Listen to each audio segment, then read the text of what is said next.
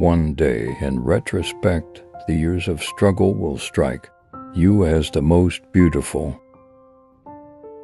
Being entirely honest with oneself is a good exercise. Most people do not really want freedom because freedom involves responsibility, and most people are frightened of responsibility. Unexpressed emotions will never die. They are buried alive and will come forth later in uglier ways. We are never so defenseless against suffering as when we love. Out of your vulnerabilities will come your strength. Where does a thought go when it's forgotten? He that has eyes to see and ears to hear may convince himself that no mortal can keep a secret if his lips are silent. He chatters with his fingertips, betrayal oozes out of him at every pore. A woman should soften but not weaken a man. Religious doctrines are all illusions. They do not admit a proof, and no one can be compelled to consider them as true or to believe in them. It is impossible to escape the impression that people commonly use false standards of measurement, that they seek power, success, and wealth for themselves and admire them in others, and that they underestimate what is of true value in life. Everywhere I go, I find a poet has been there before me.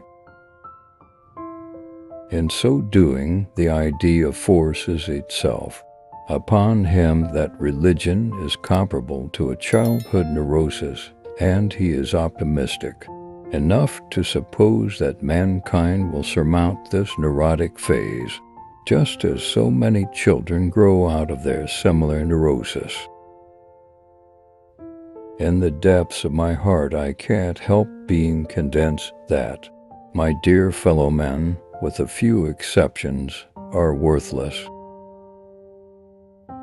Whoever loves becomes humble.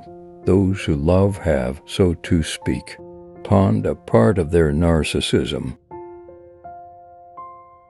Immorality, no less than morality, has at all times found support in religion. The madman is a dreamer awake. No, our science is no illusion, but an illusion it would be to suppose that what science cannot give us, it can get elsewhere. Religion is a system of wishful illusions together with a disavowal of reality, such as we find nowhere else. But in a state of blissful hallucinatory confusion, religion's 11th commandment is thou shalt not question. The virtuous man contents himself with dreaming that which the wicked man does in actual life.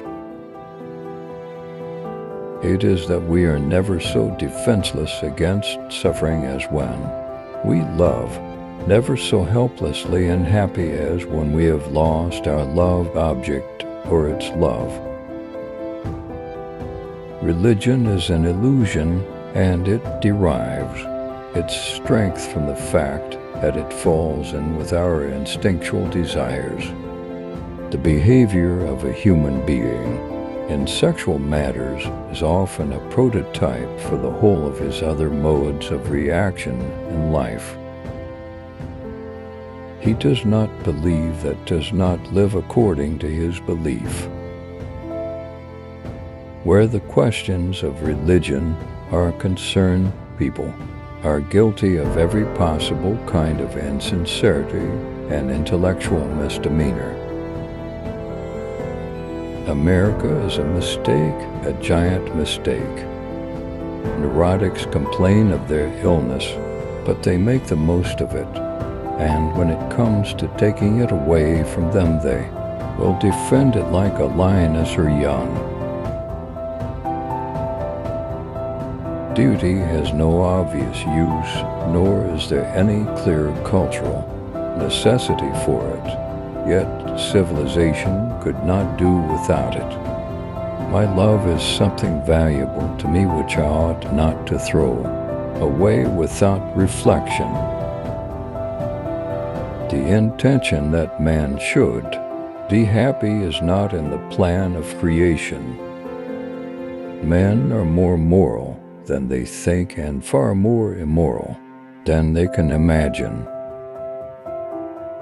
Love and work are the cornerstones of our humanness. The creative writer does the same as the child at play. He creates a world of fantasy which he takes very seriously. Properly speaking, the unconscious is the real psychic. Its inner nature is just as unknown to us as the reality of the external world, and it is just as imperfectly reported to us through the data of consciousness as is the external world through the indications of our sensory organs. What progress we are making! In the Middle Ages they would have burned me. Now they are content with burning my books. The more the fruits of knowledge become accessible to men, the more widespread is the decline of religious belief. Loneliness and darkness have just robbed me of my valuables. The interpretation of dreams is the road to a knowledge of the unconscious activities of the mind. A man should not strive to eliminate his complexes, but to get into accord with them. They are legitimately what directs his conduct in the world. Where ID is, there shall ego be. When a love relationship is at its height, there is no room left for any interest in the environment. A pair of lovers are sufficient to themselves. Poets are masters of us ordinary men in knowledge of the mind, because they drank its streams which we have not yet made accessible to science. How bold one gets when one is sure of being loved. The ego is not master in its own house. Neurosis is the inability to tolerate ambiguity. Men are strong so long as they represent a strong idea. They become powerless when they oppose it.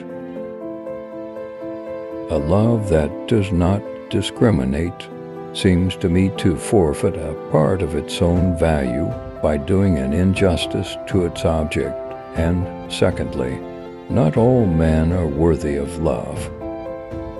Illusions commend themselves to us because they save us pain and allow us to enjoy pleasure instead. We must therefore accept it without complaint when they sometimes collide with a bit of reality against which they are dashed to pieces.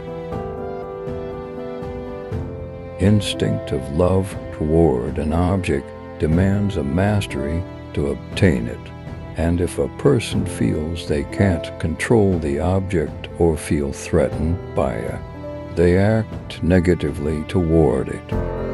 It goes without saying that a civilization which leaves so large a number of its participants unsatisfied and drives them into revolt neither has nor deserves the prospect of a lasting existence.